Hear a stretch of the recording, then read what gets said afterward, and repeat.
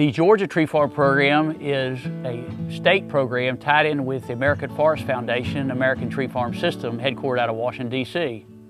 The program originally started in 1941 in Washington State, which was initiated by Weyerhaeuser in order to instill an interest in private landowners in profit forest management. It focuses on timberland owners who own between 10 and 10,000 acres of timberland, who have an active management plan, and will abide by the 2015 and 2020 standards. But the big thing is just folks that are passionate about taking good care of their timberland. And that's why we're excited to be a part of it.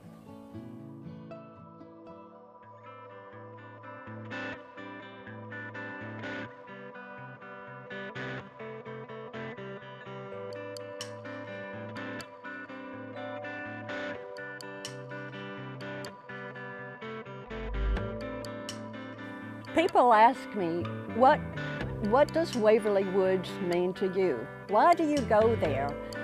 What is it about trees? Many of our guests, if asked a place that they would like to go for vacation, will mention that they'd like to go to Waverly Woods. One of the greatest things that I enjoy about the property is we're given a creative canvas, so to speak, of this tree farm. And we get to just change things and adapt and kind of make it special to our own. I'm Jim McGurn. I'm the tree farm inspector that nominated John and his family for Tree Farmer of the Year for the state of Georgia. And I first met John on a tree farm re-inspection. And I came out here, it's the first time I'd been here. And some of the structures that are here today weren't here 2 years ago. And after talking with John, he was so passionate that when I went back to my office and was filling out the paperwork, it just so happened the email came across from the president of the Georgia Tree Farm Association, and we were needing applications for Tree Farmer of the Year. And I said, hey, John and Miss Rosalie and his family, you know, it's the best tree farm I'd seen in the state of Georgia, southeast Georgia where I work, in a long time. And I said, these guys have got to be nominated.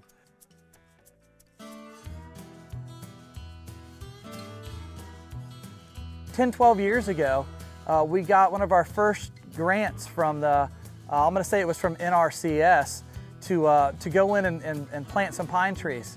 And I was amazed. I was like, I couldn't believe that there was assistance like that. So I started looking deeper into it, and I found there was assistant programs from the National Wild Turkey Federation, the Georgia Forestry Commission, the Georgia Fish and Wildlife, the NRCS. There was Longleaf Alliance. There's so many opportunities out here that are willing to work with landowners to help us create this paradise. This property right here, this site right here that you see behind us, started out when my mom first inherited the property as just a little hardwood hammock in the middle of the timber. The grandchildren have learned to read tracks of animals, to appreciate the wildlife, and that's the generation when I'm gone and when my children are gone, they're going to be here. We started tent camping here, and eventually everything evolved. We moved into small, dirty campers, and then built a barn that everybody could live in. Eventually built the cabin. We added on many different structures on the property that would better accommodate us for all the different reasons that we like to come here. You know, we've had a couple forestry field days out here where we've got to bring other people, other foresters and other landowners and people who work in the forest industry come out and look at our property, and we get to share our experiences and show people that you can grow this species of trees in this condition. It is successful and it does happen. I have no worries about the next generation here because I know they have developed the essence of what needs to carry on.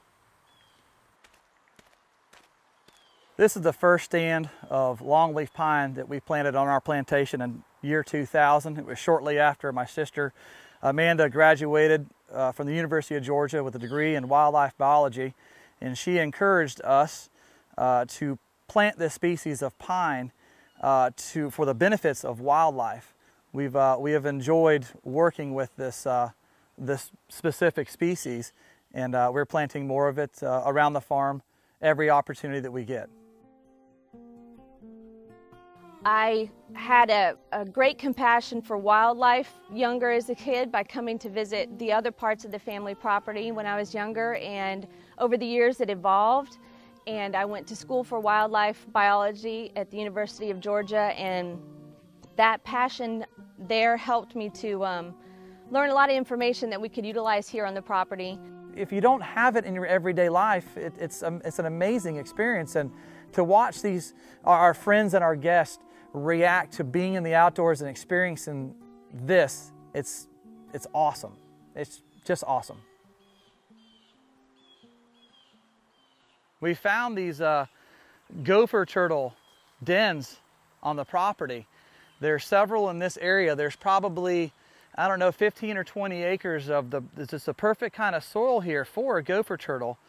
And we had a forestry field day not too long ago, and some of the guys brought out a camera, and they actually snaked down this gopher turtle hole, and we found 4 live gopher turtles right in this area around us. In our management plan, this was never on the agenda until recently, and we said, hey, we have this cool natural thing occurring. Let's enhance it. Let's make sure we protect that and have that for all future generations. Another great thing about Waverly Woods is the ability for us to bring guests here so that they can come and enjoy the same privileges that we have on the property.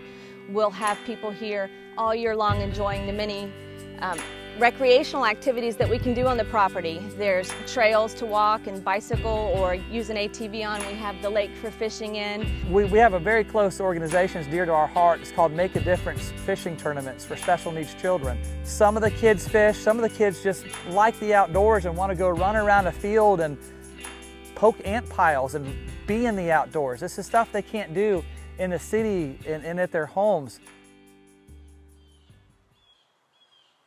One of the things that we've really strived to do is create as much diversity on the property as we can. Behind me we have this almost a hardwood corridor that separates about 20 acres of loblolly pine with another 20 acres of loblolly pine. And instead of having this huge 40-acre strip here, we said let's cut it in half and let's use some of this existing hardwoods to create a better wildlife habitat so the game can not only feed but can also traverse through the property. If a section of land was cut or thinned, there's always this corridor to connect back and forth. Here we are located on the south side of our property, and we're at a major intersection, and we have several different things going on and happening here. One of which is our new plantation of longleaf pine that's about 2 years old. And what's neat about this was there was a stand of loblolly that was planted in 1964 and harvested in 2000 and let's say 15. But we were trying to create diversity on the property, so sometimes in doing that you have to prematurely cut some timber, and if it makes sense, post-maturely cut. So you're cutting stuff before it's really ready, and sometimes you gotta wait till a little later to cut it to create this diversity. Over here, another thing that we did was we took this, it was a log deck where they would load the trucks and prepare the timber to leave the property. And we thought, what can we do with this log deck to repurpose it or recycle it? So we also pushed the trash into the middle, burned a windrow, which also created great soil, and we established a pear tree plot for our wildlife. Now these pear trees are probably 5 or 6 years old, and they produce about 50 or 60 pears per tree a year with little to no maintenance. Here we are in the center of our property in the middle of a swamp.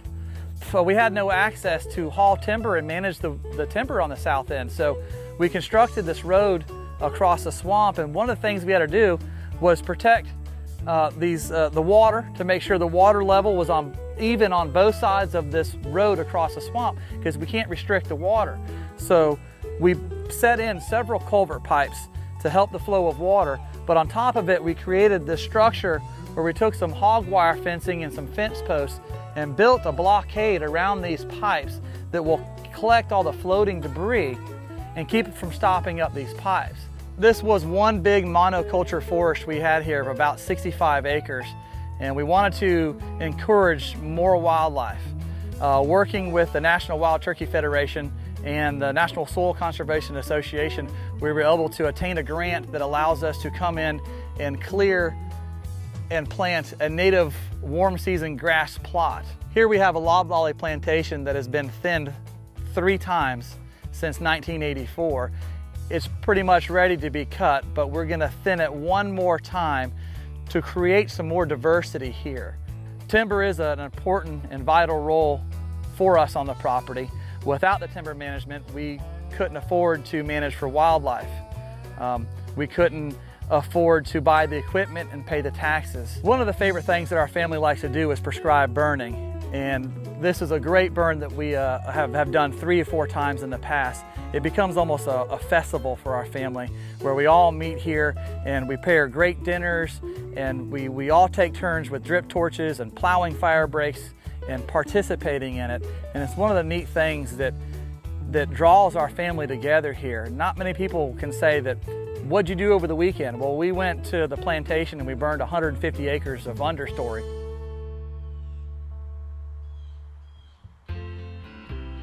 The woods are really, truly restful, and the older I get, the more I appreciate them. When I look to where I want to be 20 years in the future, I would love for my kids to be able to come here with their children and pick pecans off the property. My husband and I instilled a lot of that into our kids and visitors so that they would have that same interest and passion for the property as we do.